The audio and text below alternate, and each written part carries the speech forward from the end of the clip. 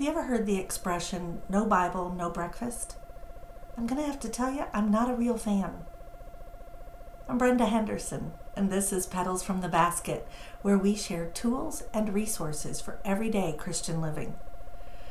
I heard that expression first in an organization where I worked, and I thought, wow, I need to get up early and have my Bible reading first thing, or I don't truly love the Lord.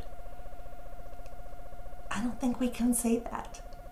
Scripture tells us in Proverbs chapter 3 and verse 9, honor the Lord with your wealth and with the first fruits of your produce.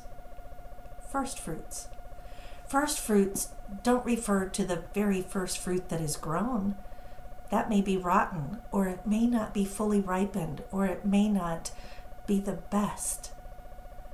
Christ is referred to as the first fruits, the first fruit. And that is referring to his excellency, his supremacy above all else. We are to give God our best. For some of you, that's not early in the morning. These 6:45 postings of devotional thoughts are early for some of you. That's why I want you to subscribe, and you can look at it anytime during the day when you want to. Others of you want to be notified right away so you can get a quick devotional thought in the morning. But let me just leave you with this quick thought today. Give God your best time. Read his word when you're most alert. Read the amount that you can most easily comprehend. Do it. Don't let that be an excuse not to do it. But give him the best of what you have, in the abilities, in your talents, but most importantly, in your time and in the time you spend with him. It may mean clearing off your desk and getting other things done.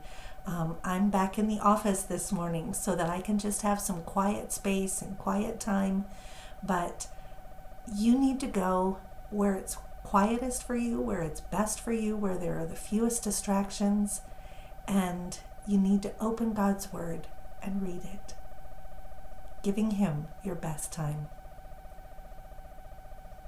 As I mentioned, feel free to subscribe. Click that little picture of Joe and me that's going to appear in just a moment.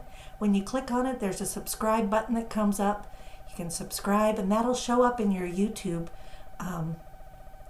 subscriptions whenever you log on. But if you click that little bell that's right next to it, when you hit the subscribe button, there'll be a little bell. Ring that bell, and that way you'll get notified in your inbox when our videos are up. So have a great day. We appreciate you, and we'll see you here tomorrow.